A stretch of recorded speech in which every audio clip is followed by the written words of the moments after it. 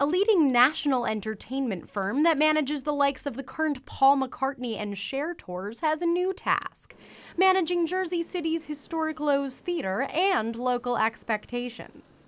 It's about time that this theater was self-sufficient and brought in its own money. The Jersey City Redevelopment Agency solicited theater management proposals, and their board voted last night to select AEG Live.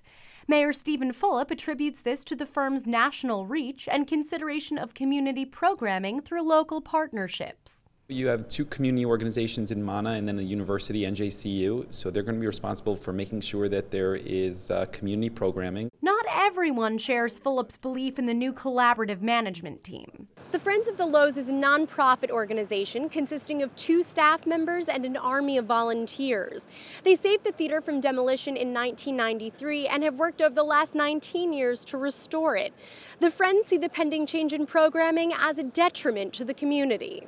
Well, a commercial arts center presents mostly popular concerts. Well, Mana Contemporary is an extraordinary company that's in the professional fine arts business. They'll bring some programming to the theater, but it's not going to be a range that meets our community's needs. For AEG Live, though, this is an opportunity to turn around a landmark. And this is a long-term proposition for AEG Live. We are committed not only to establishing the Loews as a premier theater, but we're also committed to the vision for Journal Square as a whole. According to Fulop, that commitment does include 30 days for community programming, 20 days for programming by the Friends of the Loews, and about 50 days for significant music and comedy bookings and other national acts.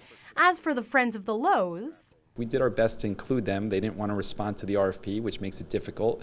We're really thankful for what they did, but we think it's the responsible thing to go through a public process, and if you're going to put that type of money into something, you really need professionals to run it. That money will be an estimated $30 to $40 million paid by earmarked private money, tax credits, and public dollars. But some residents are more than willing to make the investment to bring big acts back to the city. And Stanley Fair, the Grateful Dead for a couple of nights. Also the Dead at Roosevelt Stadium, they were over there constantly. We had Janis Joplin over here. And I mean, this is rock and roll city. The Friends of the Loews lost a suit against the city for breach of lease agreement and are working on an appeal. In the meantime, the Loews will undergo restoration this fall and is set to reopen under new management in late 2015. In Jersey City, I'm Maddie Orton for NJTV News.